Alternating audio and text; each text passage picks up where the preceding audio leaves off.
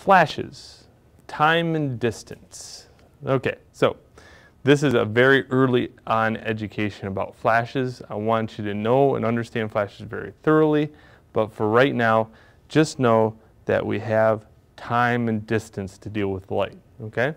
And light is very fast, in fact. We can't calculate it, but it's very fast. But we can even make it faster, or not really faster, but it's on duration shorter. Okay, SB 700. This is a flash we use in the classroom, and here's the on button. I have it on manual mode, and that allows me to do this. If I hit OK, or the red button right here, it lights up. And if I hit select, I can go into this setting right here. Right now, 1/128 is a very short on interval of light. So very fast, bam. If you want to capture water falling, that's 1/128. But this also accounts for distance. So I can be very close to the target at 1/128 and it won't burn out the edges on things. So you can see if I hit the red button, it flashes. Okay, now let's go to the 1/1, which is the highest form of flash. Okay.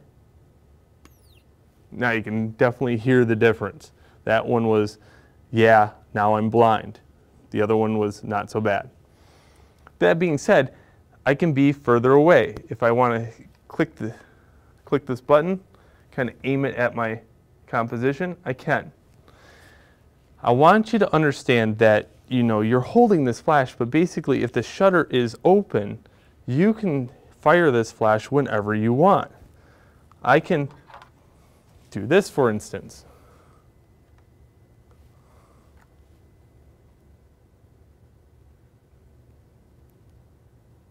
Okay, so let me adjust the camera, and if I click this open, first off I will line up the composition somewhat, and I'll click the camera open. It's open. Now for me, firing the flash, I can just click the button and then close the shutter. All right, what do I got? Probably a big, huge, hot mess because the simple fact that it's very bright in the room. But still, the picture turned out okay. That means I can fire this from any location at any time, and I wanted to. I could turn the lights out in the actual studio. Okay, lights are out. I go over here. I open the camera. And then get up close to it, fire the flash,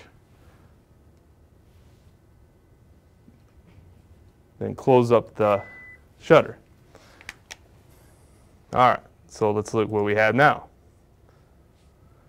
I was able to paint light into the scene at a different angle.